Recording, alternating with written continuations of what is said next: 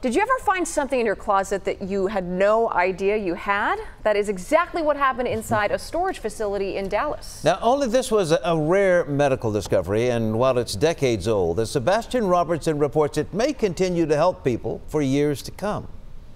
It almost looks like a science experiment. And it's Black and white prints remind the staff at March of Dimes in Dallas of a fight they've won. We are an organization that moves towards success of our mission. For so long, that mission was polio. The polio vaccine eradicated polio.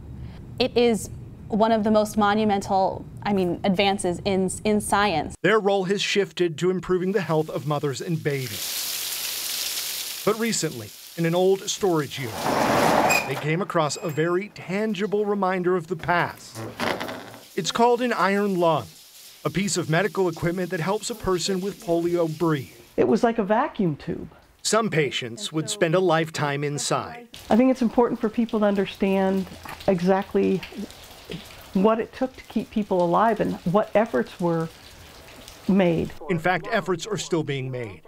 Last year, we brought you the story of Paul Alexander and the car mechanic that worked to keep his iron lung running. Brady is one of the angels. At the time, Alexander, right here in Dallas, was likely just one of 4 people in the country living inside of an iron lung. In pushes in. The technology may be old, but Alexander is proof that it works.